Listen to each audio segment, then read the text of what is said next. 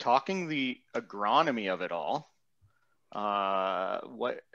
what are some of the differences? What do you treat them different? What do you look for with the differences between the markets for them, the products that you're growing for them? I know. Oh, sorry, you go, Emerson. Okay, sorry, Alison. I should let you go first there. Basically, the fertility is fertility. We want a good nutrition program, but then we look at the varieties. Table stock variety doesn't have the longevity that the French fry does. It takes a much longer season. Like, you know, the table stock, but they can grow anywhere from 70 to 90 days on the average, or 100.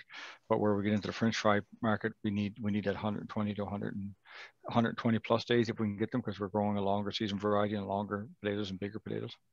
Mm-hmm. And then, of course, seed is something that we knock down fairly early, because we need the quality. We don't want the disease moving in on us.